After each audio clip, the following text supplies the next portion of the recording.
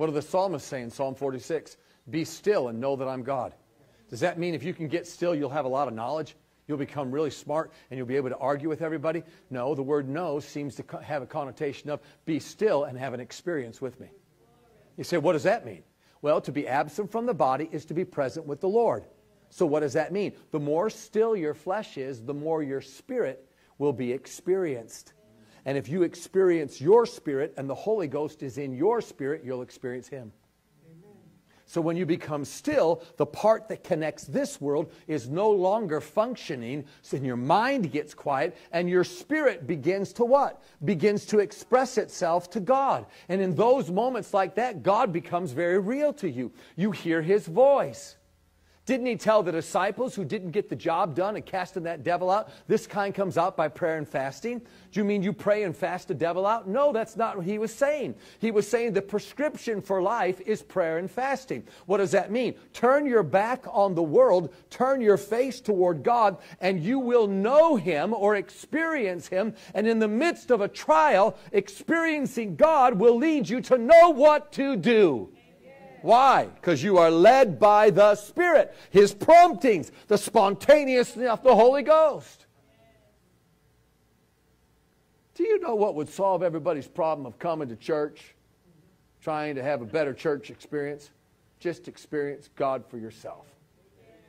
And you would come to church with such a happy face, not being able to contain yourself, hoping the pastor just might say, does anybody have a testimony today? And hands go up all over the auditorium, and you think to yourself as the pastor, wow, I got to pick just a few of you because we might not even have a service today. And then after hearing a couple of them, the pastor might even say, you know what? I've got a better idea than preaching what I was going to preach today. Why don't we have 6 more?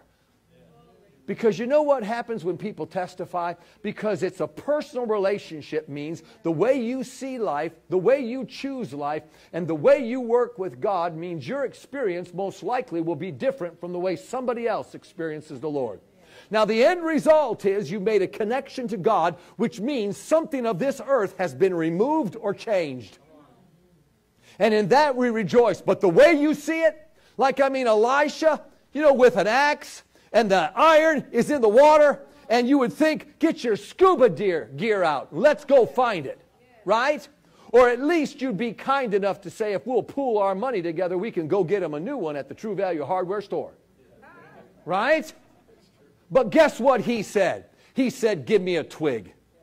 Give me a twig. Can you imagine that little guy that came and asked him? He's walking away saying, Elisha had one too many drinks last night, And I'm not trying to be coy with that. I'm just saying he would have thought he's crazy. Get a twig. Why a twig? Why a twig? And he comes with a twig and hands it to the prophet thinking, this ought to be good. I want to see what he does with the twig to get the iron out. And he puts it into his hand, knowing that he is anointed by the Spirit of God. That cloak and mantle that's on him, he already test drove that at the Jordan River. Come on, folks. He went over and slapped that water and said, where is the God of Elijah? And zoom, and it went like that. And I bet you the way he put that on himself was with a little bit of fear and trembling, because he's like, God is in this cloth. And he put it on thinking, when I get it on, I wonder if I will be like, kind of like the Wile E. Coyote, gone, you know what I mean? Like Crispy Critter. And he put it on and he think, I'm alive. I'm alive. Which means what? God has accepted me. The anointing is on me, which means I can use it. Not only as He commands, but as I need to use it for His glory. Puts that thing in his hand, the anointing comes off of him, gets in the twig, tells the young man, put it where it went in the water, and the iron floats and says, now go pick it up. Would you have thought of that? See, that's what happens when we testify. Your heart and your mind begin to expand to a new realm and new dimension of thought, and you say, wow, that is so good. I wouldn't have thought about believing God like that. Now you've got another notch in your belt to try when you go home to say, Lord, if it works for them, it'll work for me. And all of a sudden we begin to expand on our experiences with God, and all of these experiences highlight the Word of God. They don't take away from it. They actually honor God and His Word because He sent His Word that we might be healed, we might be delivered, we might be blessed. This is the life of the Spirit, folks, and this is your life.